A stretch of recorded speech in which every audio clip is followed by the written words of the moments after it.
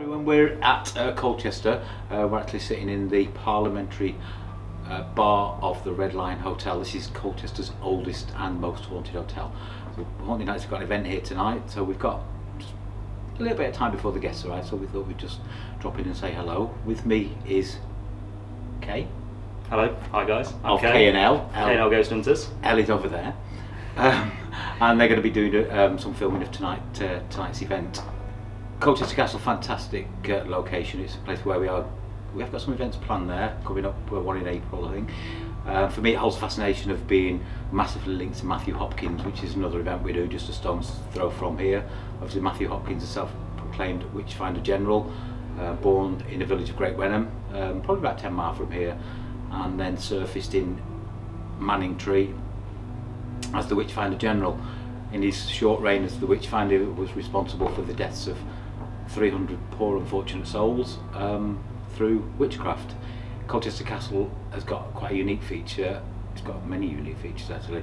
One of them being the actual witch cells, the cells where he held his witches and did his what he called watching, which was basically sleep deprivation. So the poor soul was taken into the cells, stripped naked, sat cross-legged on the stool, and as soon as they started to fall asleep he would march them back and two. And his very first victim was a lady from Manningtree called Elizabeth Clark. She was a one-legged 80-year-old. 4 days, 4 nights she suffered this until she eventually cracked and confessed to being a witch. And she named 5 other people, and that was the beginning of the Chelmsford witch trials. Matthew Hopkins reigned for 14 months using Colchester Castle as one of his bases, and as I said, it was responsible for many poor unfortunate souls being accused and tried and executed for witchcraft. Underneath Colchester Castle, don't know if you know this one. Obviously Colchester's the oldest town or city in England. It was the original capital city. Colchester Castle, when you see the shape of it, it's actually the blueprint for the Tower of London. It's like a smaller version of the Tower of London. It was a Roman temple, and Boudicca, however you want to pronounce it, was the English tribeswoman who decided she was going to get Colchester back for the English, rode through Colchester with her army and razed it to the ground, leaving just the temple. So that was then knocked down, but what remains when you go into Colchester Castle are the vaults of the original Roman temple. So when we go ghost hunting, we actually go under the castle, and we're going back to 56 AD. So it's probably the oldest place ever that we ghost hunt. So yeah, fantastic history to Colchester Castle. The Matthew Hopkins link, obviously the Roman temple link, and not too up on the Quakers. Are you much on the Quakers? No, Parnell, one of the founders of the Quaker movement, actually was held at Colchester Castle in his time as a prison, and he was made to climb down a rope every day for his bread, and one day he fell, broke his leg, got gangrene and died. Oof. So he's said to be quite a prolific haunting of Colchester Castle. Must have been a horrible way to go. Yeah. Loads of energy. So yeah, everything would have remained. Brilliant Location, absolutely brilliant location. So we're looking forward to getting back to Colchester Castle, probably about 3 or 4 times during 2022. So tonight, yeah, the Red Lion, the oldest and most haunted hotel in Colchester. Lots and lots of ghost stories. The room that we're in now is the first, almost like the first Houses of Parliament, I guess. Cromwell's Parliament used to meet here.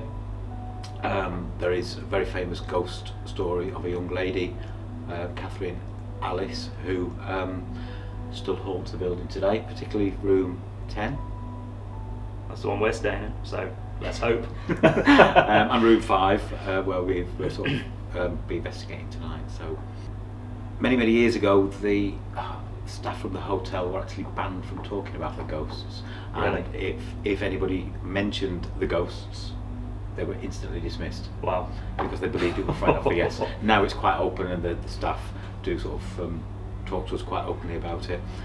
Just to the left of me now, in the little doorway over that side, there's quite often a little boy scene, and we've actually got some interesting photographs of that. In the Tudor room, which is our base room for the night, it does have a bit of a religious feel. There was a monk who was responsible for several children during his stay here, and there was a fire, and he lost his life, and so did the children. So that's another one of the hauntings. So, down in the cellar, which is quite a big area right underneath the place, we do and have encountered, probably best described as an Irish wolfhound. Really? Looking dog, yeah. Actually been captured on. I've heard the stories about the dogs. Yeah. Yeah. Very old, very beautiful place, isn't it? It is. Yeah. It's unbelievable. Yeah. The fact that nothing's straight as well. It's just No. everything's at a strange angle, but it is just an amazing place to see. Yeah. I'm so glad that you've invited us down. Yeah. So thank you very much, Paul. Back here again. Yeah, probably three or four times this year. We'll do sort of a Christmas special as well, where we make sort of on like a Christmas supper and sort of have a Christmas supper in the parliamentary room. What we'll do, we'll put the dates about here Yeah. on the screen. Yeah, that'd be perfect.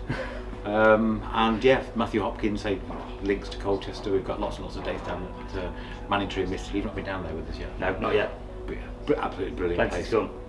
Yeah, to actually find the place where he lived, and we've got access, and we ghost hunt in the pub where he took his first witch from. Is yeah, it's just a bit special. Brilliant. And then you've done Kelvedon, haven't you? We have done Kelvedon Hatch. We want to do it again. Not far away And from here. what a place that is. Yeah. It's just amazing. The fact that it's all underground and it's 150 foot underground at one point, I think. Yeah. It's just amazing. It's what a feat of engineering that place is. I know. It really is brilliant. I'd like to live in there. It's all original, isn't it? It's all original. Yeah. It's sort of untouched. It's just brilliant. So yeah.